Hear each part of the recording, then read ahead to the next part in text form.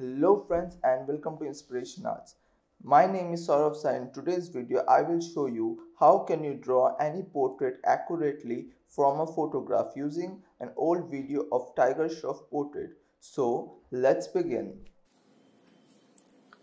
So first of all, for drawing the face, we need to take the ratio of the portrait form of the head and the landscaping form, means the height and width of the head. So we decide the height of the head by ourselves. Now from the picture we take the measurements and find that it is 1/3, the width is 2/3 of the height. So first we divide the head into 4 equal parts. After that we take 2 equal parts and make the measurements for the third, that is the width. So this will give us the overall head measurement. So after giving the overall head measurement, we just need to block out the shape of the head as we see it in the picture. So let's begin. Just the silhouette of the head as we see it.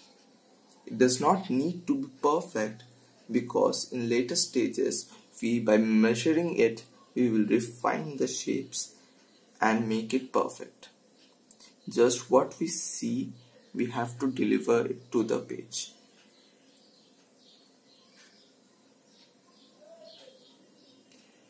Use blocky lines and angles more than curves, because it will help us to define the shape easily. If we draw curves in all the areas where we see a bit of curve, the actual shape does not come so well. So we need to draw the angles instead of the curves. After getting the overall shape of the head, we need to see the measurements for the features, and for now just draw the ears as well as you can.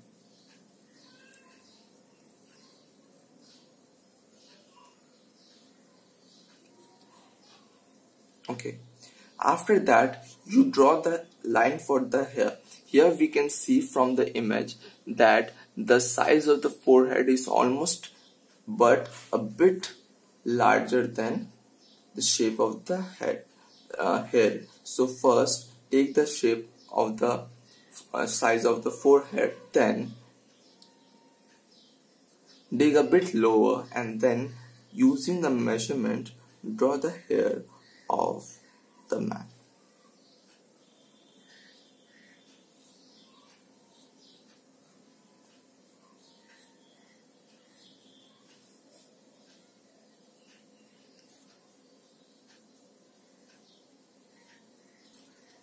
Drawing the basic shape of the hair is not so important in this part, but still for getting a general idea we can draw the shape. After that we need to find the brow line. The next line from the forehead is the brow line. This is the place where the brow ridge will be placed. And the second line from the forehead is the nose line.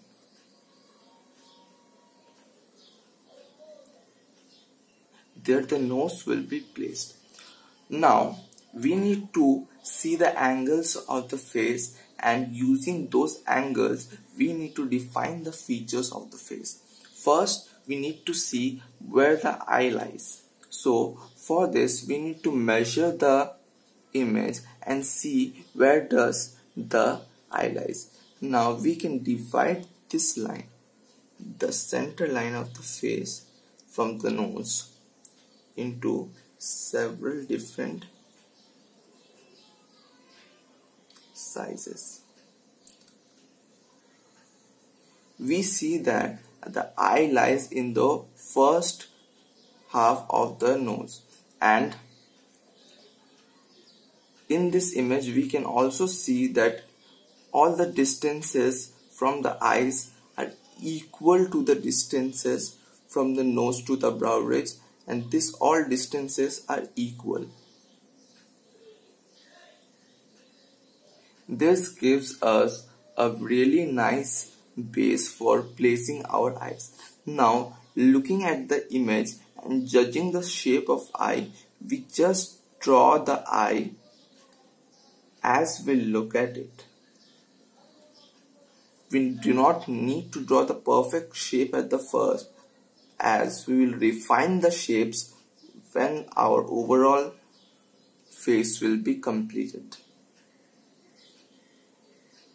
So just draw the basic shape of the features too.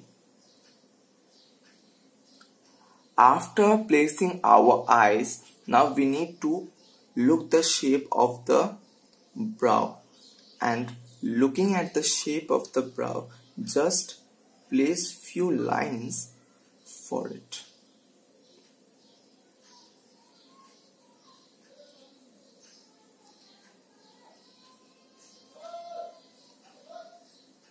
Now we think that the placement of the nose and other parts are done. After this we need to see the placement of our nose. For that we need to see the angle from the eyes to the nose. Just place your pencil in the picture from the eyes to the nose and judge the angle. After doing that, just draw a line from the eyes to the nose in the angle you judged first. So this will give us the edges of the nose where the line of the nose and the angle intersects. So using this, just draw the shape of the nose roughly as you see it in the image. Try to match the likeness from now as it is beginning to take shape. You can draw the other parts of the nose as the line of the nose, etc. But this looks okay till now. After this we need to take the height of the lips or where the lips will be placed. So for placing the lips we need to find the place where the lips has its middle line. So taking the measurements we can find that the lips is also at 1/3, means if from the nose to the bottom of the chin there is one line, it is at the first third of the line. So at this place just draw a vertical line for the lip. From this part you need to then judge the size of the lip. For that you just take the angle from the nose to the lips and place it in the same way as you did for the nose and the eyes, and this will give you the width of the lips. These angles need to be measured just from the pencil roughly, as in the next step we will define all the shapes and see all our placements are correct or not. Just draw the shape of the lips as you can see in the image as perfectly as you can, otherwise we will refine all the shapes later.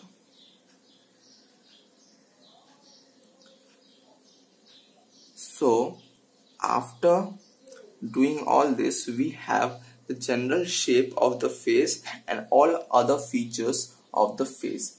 This takes us to the second part. So before going to the second part we need to also draw the other parts of this man, that is his body. So for that draw another line from the center and take the size of the head and double it down there.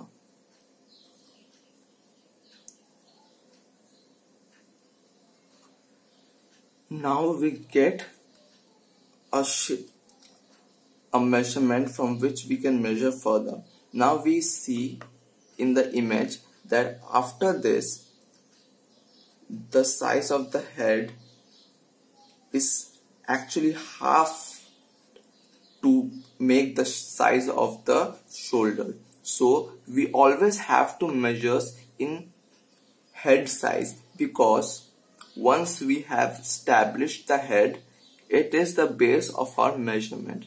So just half it, and then we are ready to draw the shape of the shoulder, which is just rounded.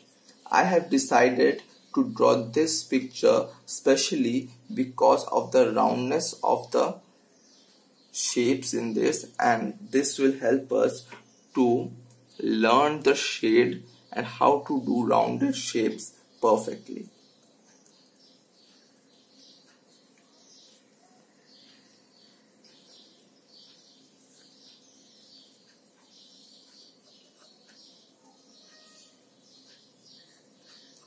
Okay, just draw the shape of the tricep and other parts as you see it.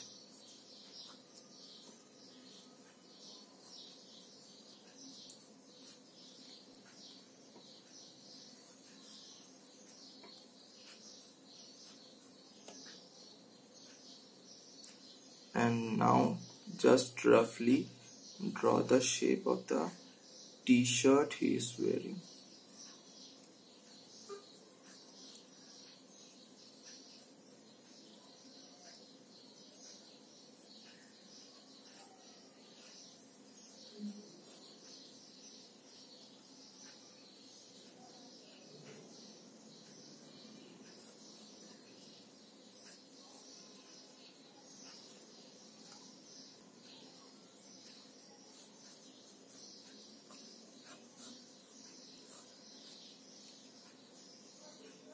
Okay, so now the basic shape is actually done, and just place few anatomical features as you see them in the body.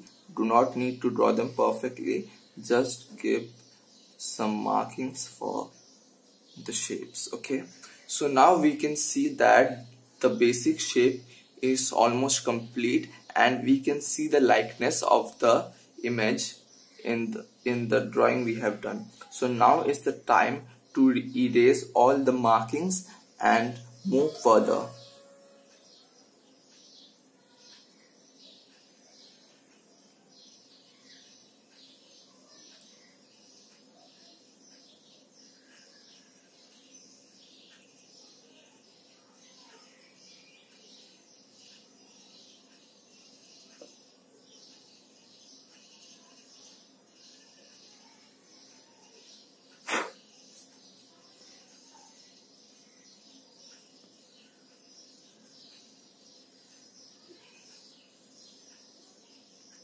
Okay, we do not need to rub it perfectly, but as it is done erasing, we just need to look at the picture and see where all the other shapes are present and just place it on our image.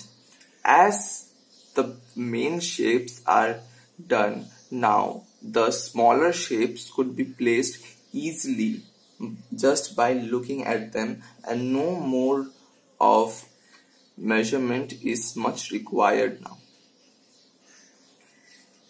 Just now the main work is to perfect the shape of each and every feature we see there.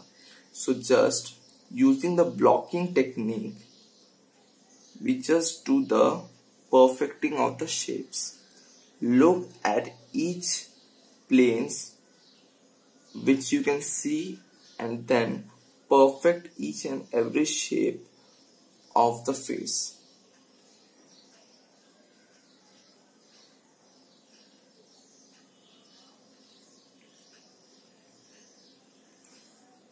Coming to the lips, we can see the two pointy planes, and then comes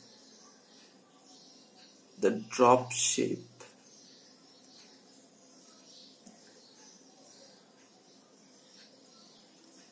Judge the shape with your eyes as great as possible, and this will give you a base drawing that is reliable for future shading and details to be placed.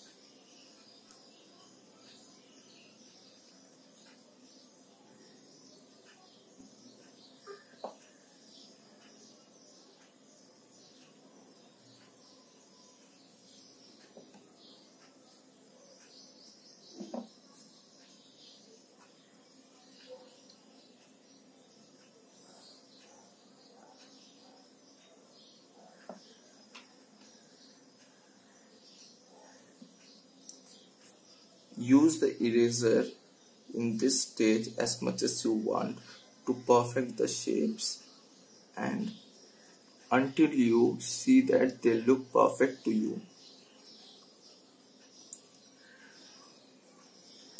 Now look at the small anatomical details of the face, like the folds of the below the eyes and the nose and other plane changes. Now as we can see there is the plane for the jawline. We need to remember all these planes for further drawing our character or the portrait better, and for making it look great while shading it. Also refine any mistakes in drawing the jawline and other part of the face. Now you can also detailedly draw the shape of the ear.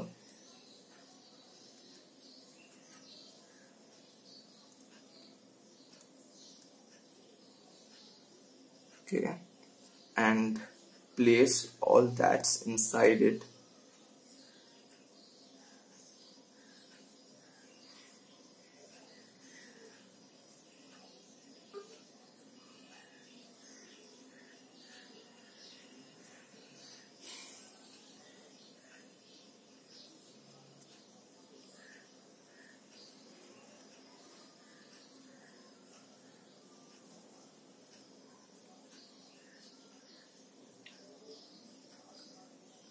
Okay, now place the mustache and the beard in its position.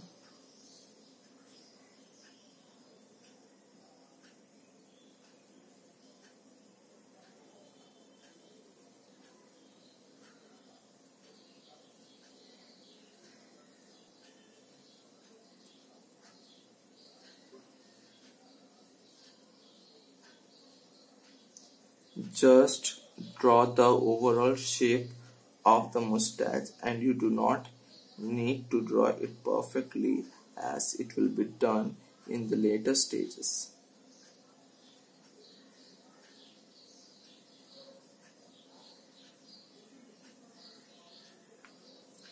Okay, now we can see that the likeness is visible from our image to the picture we have drawn. So now we can go further and do the other processes of shading and other things into this image.